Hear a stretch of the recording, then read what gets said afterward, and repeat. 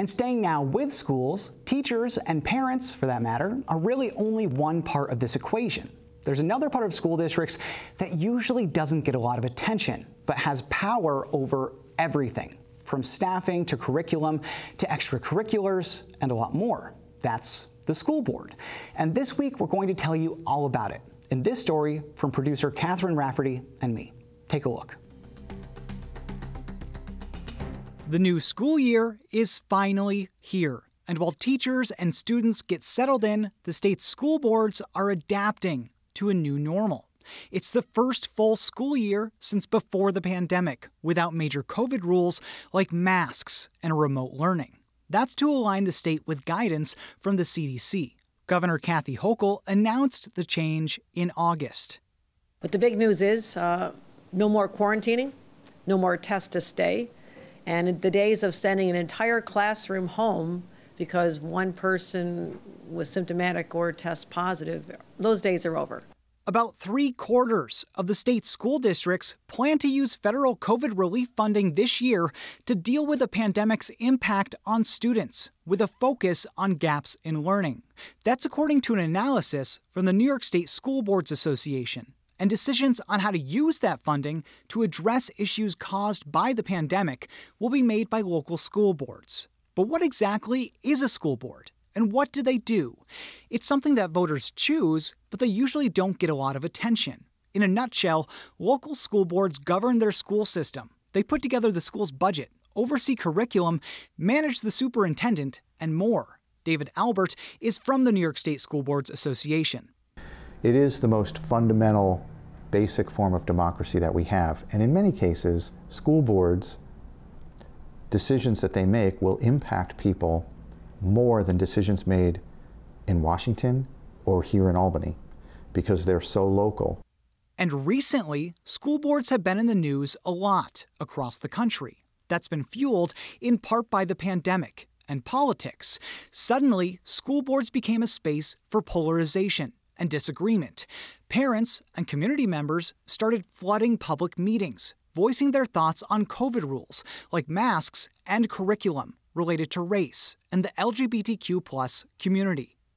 But despite that tension, there's a lot to love about school boards, says Sarah Rogerson.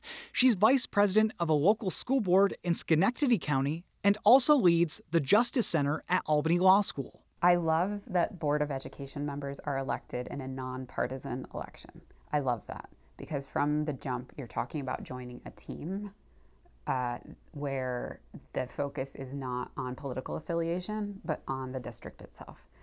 It's all volunteer, it's unpaid, because Board of Ed members aren't supposed to represent any particular contingency, right? It's the whole district, including people who don't have children, but who pay taxes in the district, employees, administration.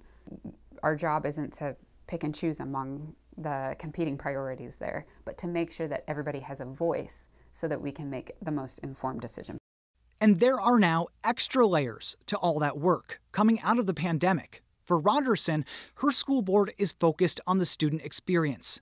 It's not going to be a typical school year. It's going to be our first closer to typical school year post-pandemic, which means a huge focus on mental health and well-being, climate in the schools, how adults set examples for children coming out of a very difficult global situation.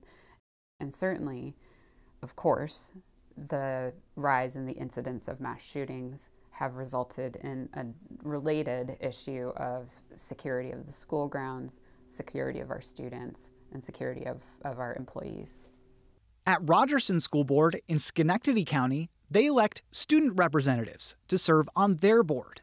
They report on the day-to-day experiences of students in the district and offer their perspective on board policies. Vera Amerbekian is a senior serving a second year as student rep to the board. And Nina Knezvik is a junior who will begin service this year. They had firsthand experience of the needs of students during the pandemic. So classes were shortened, and also obviously a lot of people were online, so they didn't get like the full spectrum of like learning in a classroom and learning all the topics that we normally would. I think it'll be a couple years before we finally, I guess, balance out and you would have learned everything last year to be able to move on to new information this year. Also, summer slide, it always happens, but in pandemic years it's been worse. I think board meetings themselves are going to look different because a lot of the privilege of the floor speakers that we've had during the pandemic was regarding certain vaccination mandates or mask mandates, so I know that maybe those focuses will shift. I'm just excited for school to start back up because, as I mentioned, like it was kind of down in the dumps during the more severe COVID times. And so I'm excited just to see a lot of my friends and to socialize again. And I'm really excited to start the new position on the board. Some describe this school year as a sort of new normal, and in some ways it is. But Tabitha Wilson, a member of the school board in the city of Albany, doesn't see it that way. I love to say that we are not going back to normal because normal had its, institutional things that did not work for everybody as a society, at least. So we are moving forward with what feels most normal for people. I think some folks will show up and wear masks at their discretion, because there are still lingering aspects of the pandemic. And we, of course, still monitor, whether there's cases and things of that nature. And we, of course, still have all the protocols, but very much so opening school like a time you or I would remember, like back to school. There'll be activities, there'll be athletics, there'll be after school, there'll be in-person aspects, but we're still being mindful of the legacy impact of COVID. More importantly, the things that you can't physically identify, where it's like the social emotional aspect that of a generation who basically went through 3 years of this. That was probably their whole middle school career or the most of their high school career. And on top of all that, school boards are dealing with a statewide teacher shortage. It's a national issue, but staffing is having a huge impact on districts in New York without a clear solution.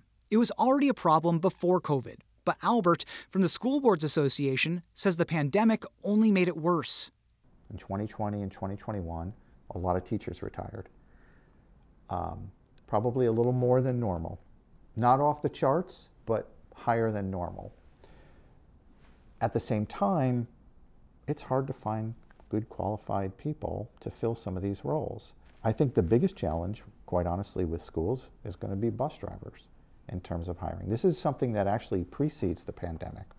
Part of that ties into funding, which determines a lot of what school boards are able to do in terms of a budget.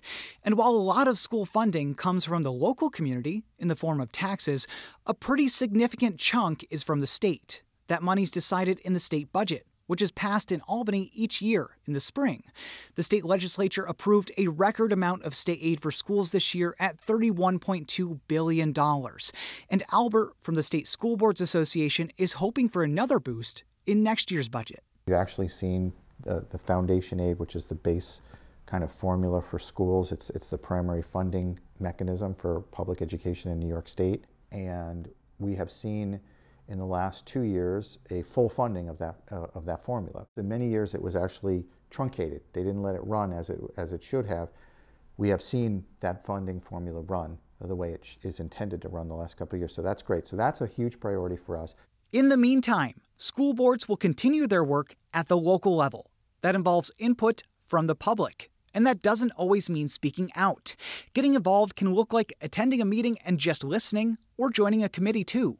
And if that's not enough, there's always a chance for change. School board elections happen in May, when voters decide the school budget. And whether you're running for school board or casting your vote, Albert says you can play a big role in making a difference. But despite all of that, school board members will tell you they're happy to do it. Here's Wilson from Albany County again. There's so many opportunities to be engaged that I feel like I underwent a transformation in a very short period of time about how to be civically engaged. And I wanted that for everybody else too.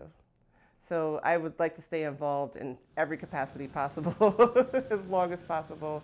I feel like it's a lifelong thing. It's a lifelong learning process, absolutely.